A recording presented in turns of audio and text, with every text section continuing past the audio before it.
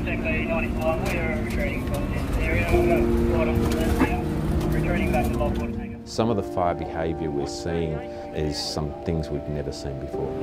Fires on the road already. This wasn't an ordinary fire. This was a climate change disaster and a tornado. And they couldn't stop it. They just get out of control. I was seriously worried for my life.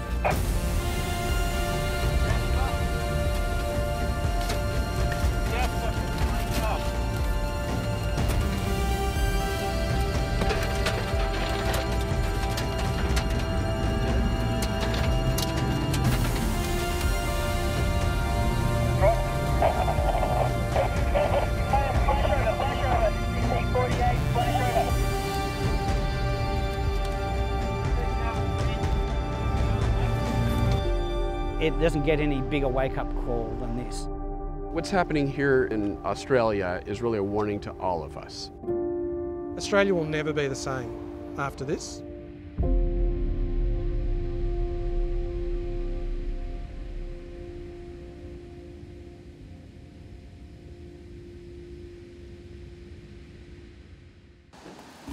We've been going this non-stop for 5.5 months. We have not had a break. We started early on the northern part of the state, but it never stopped. A summer of fire and ash haunts Australia. We ended up really with all the areas of the state alight all at once. We've burnt a record amount. The scope of damage from hundreds of massive brush fires is staggering. 30 lives, 27 million acres, 1 billion animals, hundreds of firefighters hurt, close to 3,000 homes incinerated. I think we had over 1,000 lost on one day, and that's on New Year's Eve. 57% of people here have been directly affected by the fires or the smoke. Recent heavy rains have helped immensely, but dozens still burn. Because we're in a drought and the landscape's so dry, these fires are taking hold and proving really difficult to put out. Bushfires are a part of the fabric of life here. For about 6 months around summertime, we see a mix of severe weather. We get extreme heat waves, we get bushfires, we get tropical cyclones every single year. But not like this.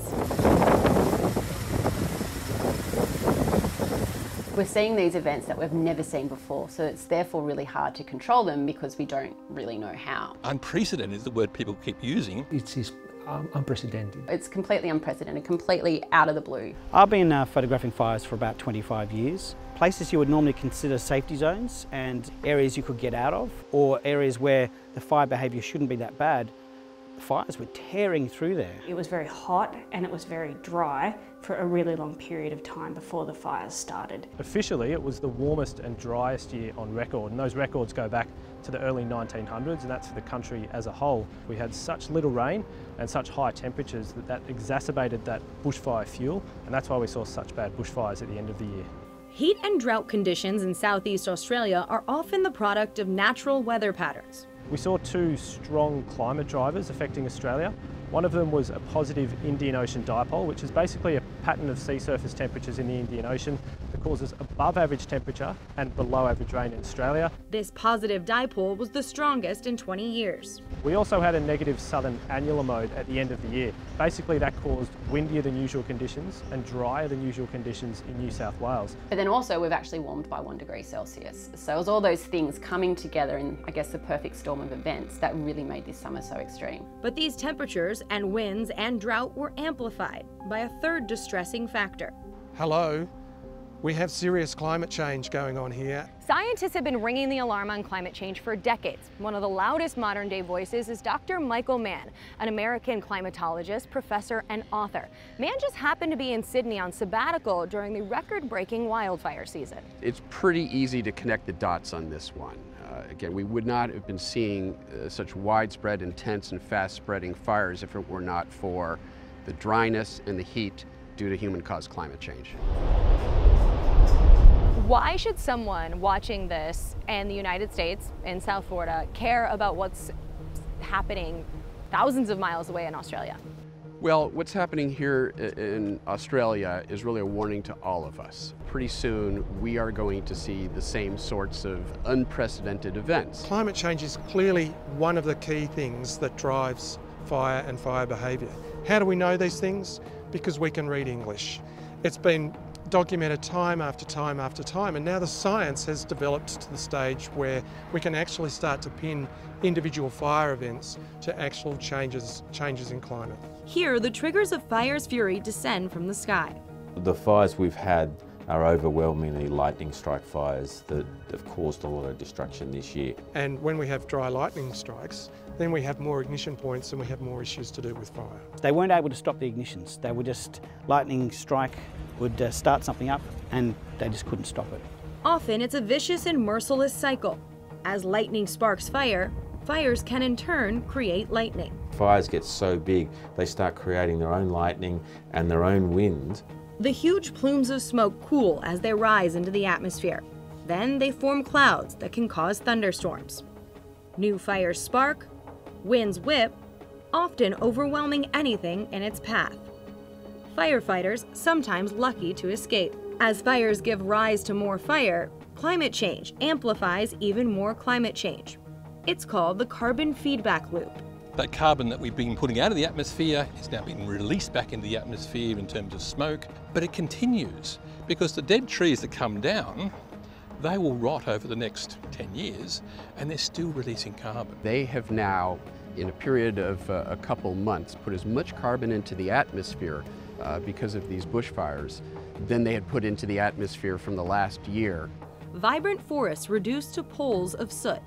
Many of the trees here are resilient to fire, but not these climate-amplified infernos. These fires, being unusually hot and large scale, may mean the usual ways of forest regenerating don't exist, which then means that we don't get that big flush of regrowth, which would start to suck the carbon back in. Some areas have been burnt 3 or 4 times in 25 years. So the frequency of fire and the interval between fire has changed, and if we don't manage that, we will lose those ecosystems because they simply can't have long enough to recover before they get smashed again. We're seeing fires in places that really shouldn't burn, such as the subtropical rainforest. The fire frequency is increasing, the size of the fires is increasing, they're becoming earlier. Our fire season now can be like 8 months long. It's not just 3 months of summer. And if that certainly is the new norm for us, then we have to have a good think about what that looks like for us going forward. So the fires that we have just experienced now occurred under 1 degree of global warming. So what can we expect in 20 or 30 years' time? What will these fires be like then? Climate change is a global disease. Wildfires are just one symptom. Florida is no stranger to fire, but large-scale blazes are mitigated by controlled burns and built-in humidity. Here, the threat of climate change is not a song of fire, but of water. We're the tip of the spear. One of the biggest impacts of climate change is sea level rise. And most people here in South Florida live at about sea level and near the sea. If you're in southern Florida, if you've experienced flooding from these king tides, they inundate the streets of Miami Beach and Fort Lauderdale. Add on these intense hurricanes and the storm surge from those events. Pretty soon you're talking about large parts of the coast of Florida becoming uninsurable. Sea levels are projected to rise between 8 and 14 inches over the next 10 years, between 1 foot and 2 feet in 20 years, and as much as 3 feet by 2060.